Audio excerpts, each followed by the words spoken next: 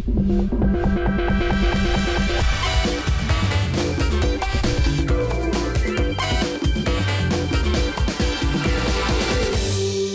welcome to the Jeff and Jerry Show. My name's Jeff. I'm the borough manager of Mount Pleasant. And Jerry, who you don't see today, is recuperating from knee surgery. So, as always, standing in for Jerry is... I'm Rick Fike. I'm the producer of local programming for the Armstrong Neighborhood Channel, what you're watching right now. Well, thanks for joining us again, Rick. I know you join us every once in a while, welcome. but it's always nice to have you participate. Yeah. So for those who didn't know, Jerry had knee surgery. He's doing well.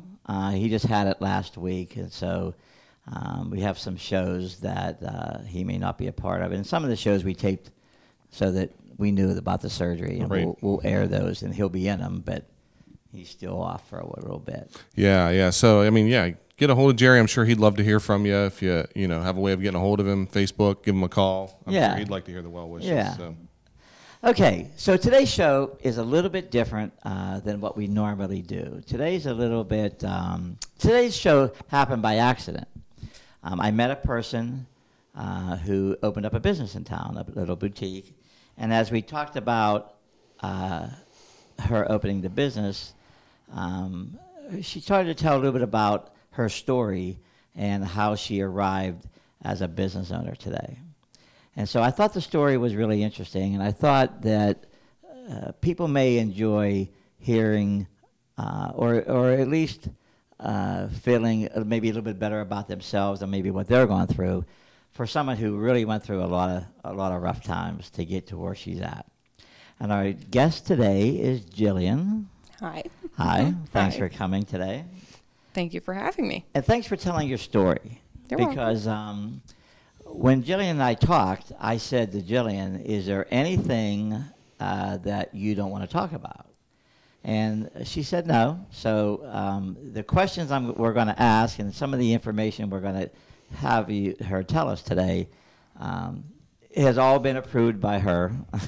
So she just feels that she'd like to tell her story too, and this would be a good format. Absolutely, yeah. So I don't know the story, so I'm kind of along for the ride here too. I'm just excited to hear, and I'm always I think it's so neat because nobody has it perfect, right? And nobody is perfect. People might want you to think that they have the perfect life, or they have this, or they have that. But I'm more encouraged by someone who's been through struggles to get where they are than I am by anybody who I perceived as having the perfect house, perfect family, perfect car, perfect dog, all those things. I like to get the nitty gritty, and I like to hear the struggles. And so because I know there's always a reason for the struggle. There's always a message that can come out of the mess. So and usually adversity like that does make you a better person. Absolutely. Because if you went through all that adversity and you came out semi on top or better than what you were before, that says a lot about your personality and perseverance about life. Yeah, and adversity doesn't always propel you into being a better person. It can make you a worse person. Yeah. So it's a big credit to me. It goes a long way for me when I see somebody who's been through so much. But like when you came in, you had a smile on your face today, and it's just those things. That just means everything to me. I can't wait to talk. Well, and the other thing is, we all think we have it tough. Sometimes I'll say, Jesus, I can't believe what's going on. But when you talk to somebody else who really had it tough, it kind of puts it into perspective. It's not so bad after all. Right. Yeah. Well, I know you're anticipating this story here, and so am I. No pressure. So let's talk a little bit about who you are. So where were you born and raised? I was born on July 25th. My birthday's on Saturday. Oh, happy birthday before your Thank birthday. you. In Monroeville. I grew up in North Huntington my whole life, for the most part, up until I was in 6th grade, and that's when a lot of my lifestyle changes hit. But I lived with my grandmother up until 6th grade, and my mom and I decided to move to our own trailer. She finally got her own place, and that's kind of where it just started to spiral. She was in a traumatic car accident when I was in 3rd grade. It caused her to have PTSD very bad, and she ended up becoming Bipolar. What's PTSD, just for the people who... Post-traumatic stress syndrome. She had a 6-inch intrusion from her temple back to her brain. And so that kind of stemmed her psychological issues that she had. She is now a paranoid schizophrenic, manic depressed, and bipolar. So after that, she pretty much thought the FBI and the police and the CIA were tapping her phones, and everything was revolved about government conspiracies. Now, you were in 3rd grade at the time. Mm-hmm. So you had any brothers? Did you say you had brothers and sisters? I with do you? have, so I have 3 other siblings. They're my half-siblings. I met my brother for the first time when I was 11, and I met my 2 sisters when I was 16 when I found out I was pregnant. So when you were 3 years old... No, in not 3rd grade. With 3rd grade. When you were at 3rd grade, you were there by yourself with your mother. Yes. So Yes, how did you? So did you understand what she was going through at 3rd grade? No, that I had did to be, not. That had to be tough. That right? was the toughest thing. So the biggest thing I remember is the drinking and the medication abuse, because she was in so much pain.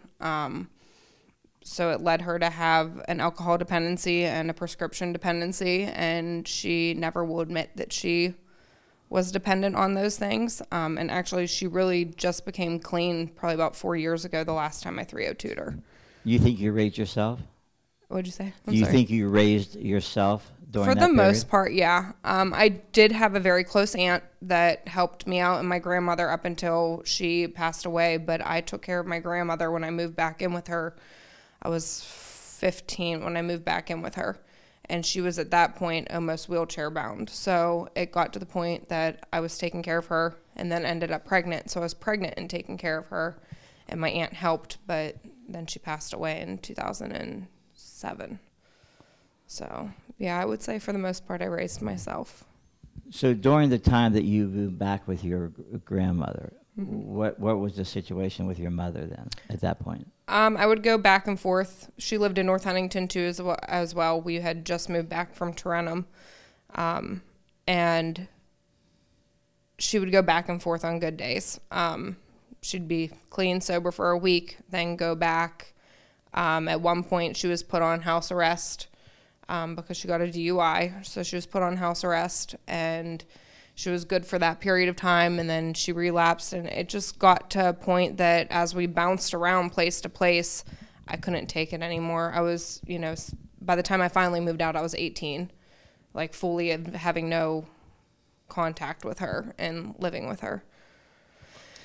Was there prior to the accident with your mom, was there any mental issues prior to that accident? From what my family tells me, no. They said that she was, for the most part, normal. She was crazy Kathy, as they called her, just very fun-spirited. Sure. Well, yeah, it can go either way. Right, I guess. yeah. So it's fun Kathy and crazy Kathy, but I guess crazy was fun. Yeah, like it was a different person. Right. Never showed any signs of what she went through whatsoever. Wow. What role did your father play in your life at that age? At that age, I was lucky if I saw him on the weekends. If not, he was a truck driver.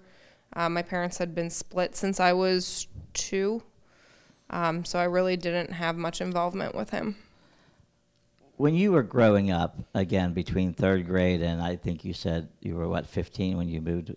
Mm-hmm. Do you recall anything that happened during that time period where you just said, I can't take it? There was a lot that happened in those time frames. So my mom and I got our own place when I was in 3rd grade, a little bit after her car accident, and then we lost that place. She went up for sheriff's sale right after. Instead of me moving back in with my grandmother, because she offered for me to come and stay with her, I wanted my mom to come too, because I was scared. That's the biggest fear as a kid, is that your parent's going to die from something that they're doing to themselves, whether it be alcohol, the drugs. I was terrified she would kill herself. So I refused to move in with my grandma and went with my mom to a homeless shelter in Tarentum. We were there for 6 months, and a lady that was at the school met my mom and let us come live with her until we found our own place. And I thank her for that every day, because those 3 months in a woman's shelter were horrible. I was almost raped while I was in there. It is not a place that a child should be in. They do wonderful things for women that are, on their own and need help, but at that time it was just not a good situation. So that happened, and while we were there, my father was then arrested for third-degree murder. So my last name was broadcasted all over the news, and the things that people would say to you about your father, who I didn't even have that good of a relationship with, was really hard going through middle school and dealing with all of that. You got pregnant at what age? 16. Was that something that,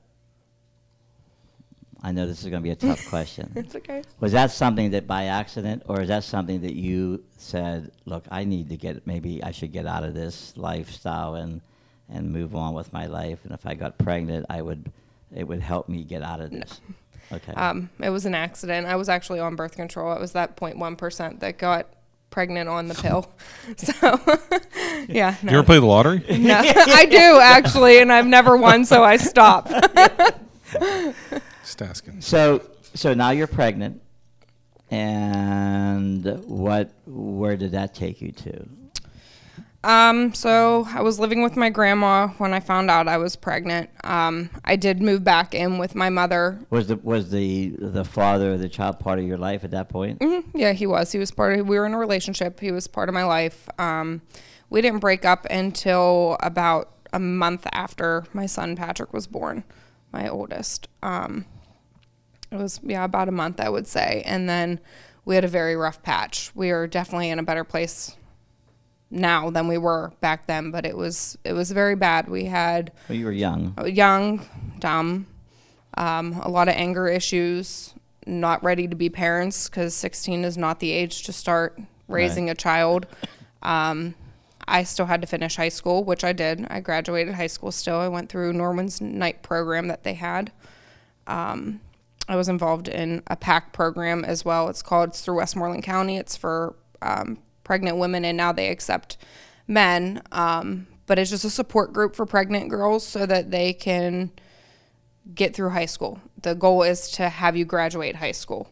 And if you don't graduate high school, you get your GED. You are able to get a job. You're able to be a member of society. And that really helped me, because that was my therapy. I would go there and express everything that was going on at the time, whether it be me fighting with my oldest dad or my mom having a psychotic break, or, whatever it may be. They were my life then. So that takes you now to college? Were you able to go to college? I went to ITT Tech. I graduated from there with a criminal justice degree. I questioned back and forth what I really wanted to do. I was in between that and nursing. My mom really did not want me to be a nurse, because my aunt is a nurse and they have that sister Coral. So I went with the criminal justice. I love the field. I still would love to do something with criminal justice and tie in nursing. But I got my 2-year degree. From there, I worked at Kennywood for 6 years. I was also a manager at Burger King with that, because Kennywood's a seasonal position. So I was a manager at Burger King. From there, I met my now husband in college. Let's take a step back. Were you raising your Patrick, I believe? Mm-hmm. Were you raising Patrick by yourself, or was anybody helping you? For the most part, by myself. My mom was still sporadic here and there. When she had her good days, she could be in his life, but there was a lot of bad. I'd get phone calls while I was at work. You need to come pick your son up because we're going to arrest her or something. And I'd leave the house in the morning and she'd be completely normal. It would happen within an hour and a half time span of me leaving to her getting drunk and high, and I had no clue. So at that point, when the cops kept showing up to my work telling me to go get my son, I stopped it at that point. She stopped watching him. So yeah, I mean, it was a lot. So now you met another gentleman. Yes. I was in college. We both went to ITT Tech. We both got criminal justice degrees, and I met him, and he was a semester ahead of me. And we actually didn't start dating until he had graduated. So he didn't want anything interfering with his schooling because he also had a very hard past, and his goal was just to graduate college and get a degree, which I respected that. And he also had just become a parent as well. And it was a news flash to him because he never expected to be a parent. So we kind of battled our issues together at that point because I was a single mom. He is a newly single dad, both having, a history that just needed two people to work together and make it work. I think some people would be hesitant to get into a relationship with somebody, and you hear this all the time, with lots of baggage. Right. But it seems like he had baggage, so he probably was a good fit because he probably understood a lot of what you went through and how you are what you are today.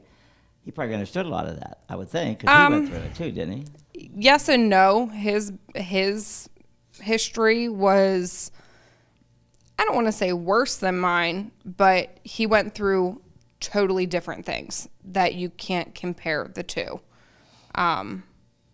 Mine was more being on my own and raising myself because of choices I didn't make. It was choices that fell upon me because I had a lack of parenting or, a lack of support. His were choices he chose. And, he learned from them and made himself a member of society now. So throughout your life, obviously bad circumstance after bad circumstance after bad circumstance happens as you're saying these things.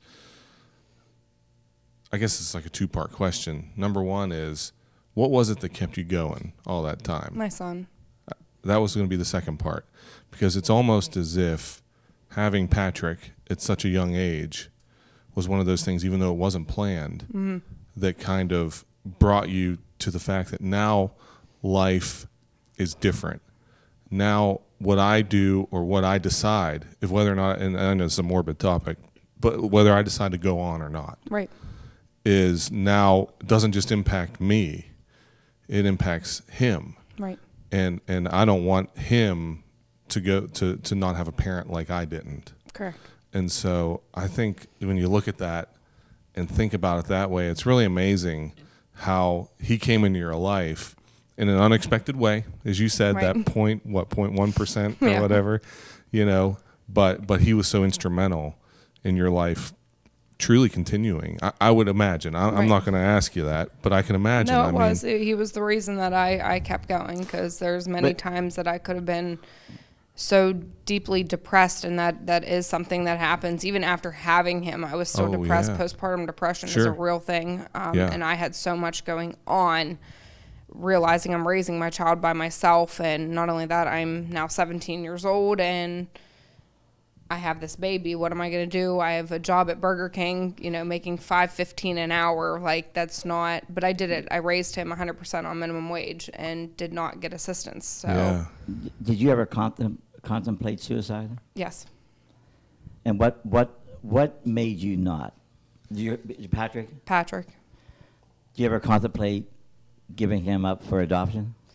I did it for, actually, when I first got pregnant, I contemplated abortion, but I'm not for abortion, and I always said that, but I felt like my outside around me was more for it. And keep hearing that you screwed up your life, you're never going to amount to anything, was one of the hardest things to hear. But I refused to go through I had an abortion scheduled for him. And I refused to do it. I refused to go through with it. So PAC, I think it was called PAC, right? Everybody needs somebody to talk to. I mean, it's hard to go through life and go through lots of struggles and not have somebody that you can go to and say, am I doing the right thing? Or, my life's tough right now. Can we talk? Who was that person in your life? Or was that organization? Well, I'd say it was a mix of that organization and my aunt. My aunt and I had a very rocky time, now she's my rock. Like, that's who I call now. But at the time, my mom was so sick, she was filling information in my head that wasn't true, and I believed it because I was so young. And it was weird because my aunt's the one that taught me how to drive. My aunt's the one that took me to go get my driver's test. And then I had Patrick, and she was the one that was there for me. She was the one helping me as much as she could. When I moved back in with my grandma, she would come over 3 to 4 times a week to help me. And then it just went south because I was believing all of the horrendous things my mom was saying to me. And it took a long time to realize that she's the one that's still mentally ill. She's not getting help, and everything she's saying is a lie. Just to give you some idea on time, we have about 10 minutes. So I know we probably want to get into talking about her business and all that. Well, I was going to do a little bit more, and then the business, we're going to do another show. Oh, okay. Yeah. Well, I didn't know that. I should have attended the pre-show meeting. Well, I think we're going to do a show just on our business I in think that's August. a great idea. We talked Yeah, about I love that. Yeah. I did have a question. Go ahead. Yeah. And this might be something along, obviously, talking about you have a business now, which is incredible, So a traumatic situation, happened to your mom and caused her all these mental health issues. Obviously, a lot of traumatic situations have happened to you. What do you do to help you not fall into that cycle, just like your mom? Because, man, when that stuff's in your face all day, every day, you have to fight against that. You're talking about your mom saying things and telling you things that aren't true, and you were believing those things. What do you do now, or what did you do to be able to not fall into those mental health hurdles that would come? I think just as time went on, I learned to block it out. A big part of it was blocking it out, blocking her. Technology is a great thing. Now you can block people on your phone so that they don't call you. But at that time, you weren't able to do that yet. So she would constantly call me and harass me. I mean, I'd have to call the police so that they would just call her and warn her not to contact me. It got to a point that she was so mad I wouldn't talk to her. She would call child services on me, and they came out once and saw that everything was fine. And every other time after that she called, they would call me and say, hey, just letting you know your mom's on a kick again. So, it got to a point that even the rest of society saw how bad it was, and they just learned to tune it out and block it out. Was alcoholism and drug use, was that part of your life? My life? My personal life? No. Alcohol, yes, but not drugs. Okay. So now, so you met, again, we're back to your meeting a nice guy. I met a nice guy. So tell us a little bit about how that's worked out. You said he had some issues that he had to go through, different than yours, but now you're together as a family. And how's that working out? Really well. I mean, we've been through a lot together in our 13 years it'll be 13 years that we've been together. In that time, we've accomplished a lot. We have 4 children combined. We owned 3 restaurants at one point in time. We did close our restaurants. We were out in New Alexandria where it all started at a golf course, and they ended up selling the golf course and asked us if we wanted to buy it, but they wanted too much for what we could afford. So we moved the restaurant, and then that landlord was also selling the building, of which we did not want to buy. We just wanted to continue to rent, and we took that as our sign, just get out now while we can. We were never home. Our kids were suffering. When you own a restaurant, like a restaurant's a full-time thing. So I worked full-time at Subway for my brother because my brother owns Subways. I worked for him as a regional manager, and then I'd go home, change, and go to the restaurant and work from 4 p.m. till midnight, 1 to 3 a.m., depending on what time we closed our restaurant, and by the time we got everyone out and cleaned up and stuff like that. But then we closed our restaurant, and he went to go work for Bud Smale Mercedes, and he's been there since then, and it's been about 6 years that he's been there. So aside from that, it's just a constant. We just build what we can and work on everything together and keep it going. He's fully supported my decision on starting a boutique, starting it online, and then now look at me, I'm in a storefront Right, on our Main Street. on Main Street. Now, your brothers and sisters, so I guess your relationship with them are pretty good? Mhm. Yeah, I have a relationship with them now. Did they go through anything like you went through? My sisters, no, they had what I would call a stable family. They had a wonderful man raise them. My brother, yes, my brother's mother was the same way my mother was, so he went through the same struggles for the most part that I did, and our father was pretty absent, so he did, and he's another person that came out on top. He now owns Subways. He has a wonderful family, beautiful children, you know. Raising your children right now, you have a lot of life lessons. All right. What do you hold as a important thing when raising a family or your children to everything you went through? How do you balance that? Is that something that you tell your kids about? Do you not tell your kids about it? Do you give them subtle suggestions and advice, but you don't let them know? My older two are now starting to learn things because they'll be 14 and 13. We are now starting to tell them things we didn't tell them before because it would be traumatic for a child to hear some of the things that we would have to say.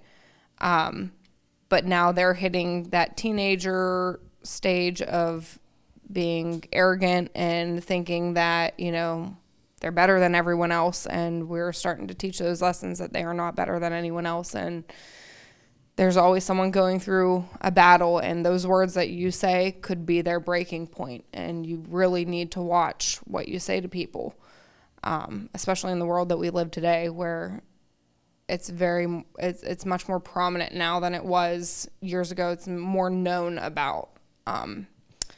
I tell my oldest son all the time, especially with the young girls, I know what it was like to be 13, 14 years old and thinking I didn't want to live this life anymore. I didn't want to be here because my life I thought was so horrible. And I told him, you never know if one of those girls you're talking to, if they're going through that same battle and they're just hiding it from you. So the biggest thing we teach our kids is, you know, you need to be kind to everyone. It doesn't matter who they are, just be kind to them. And are you over your past, or is this still, other than this show, or do you still relive some of that, or do you think about it, or do you go at night and wake up, or do you dream? How do you put aside, or can you put aside all the stuff you've been through? There's parts of it that I've put completely in the past and I just don't think about anymore. There's parts that still, if you want to say, haunt me. You know, yeah, I'll have a horrible nightmare. I'll wake up and pretty much relive what I went through. It just depends on the situation and the day. I try every day to not think of my past and not think of those things, but at the same time, that's what made me who I am today. You know, it's the reason that I keep going and the reason why I don't give up. I like to look at myself as being a very ambitious person and wanting to do as much as I possibly can so that others don't have to go through what I went through. Well, we have only about a minute and a half left, and so briefly, you did open up a boutique on Main Street called... It's called Nimick Boutique. It's Nimick on Main Boutique. Street in the old Gradler building. It's right across from PNC Bank. Correct. And we're going to do a show on Nimick. We are. Any last things that you want to leave the show with about, you might want to tell, or that I didn't get to ask you, or Rick didn't ask you? Not that I can think of. I mean, my biggest thing is I'm one of those people that, one, I want to help the community. I want the people that are suffering to not go through what I went through. So I'm always a listening ear, or if they need help, I'm here. My friends and family will tell you that I will help anyone. I will give them the shirt off my back so that you don't have to go through what I went through. So that's the biggest thing right now is just... Rick, we have a half a minute left. Do you have any comments? No, just thank you for being you. You're and welcome. doing what you do and Thank just caring for others and just your victories. I mean, you know, that encourages me. Thank you. So thank you. And it's not a normal show for us. I want to thank you again, because when You're we welcome. talked about it, you were very open to doing the show. And I hope that our listeners and our the watchers of the show learned a little bit today about you as a person and about maybe their life. Okay. So for Jillian and Rick, this is Jeff saying thanks for watching and listening to the Jeff and Jerry Show, and we'll see you next time.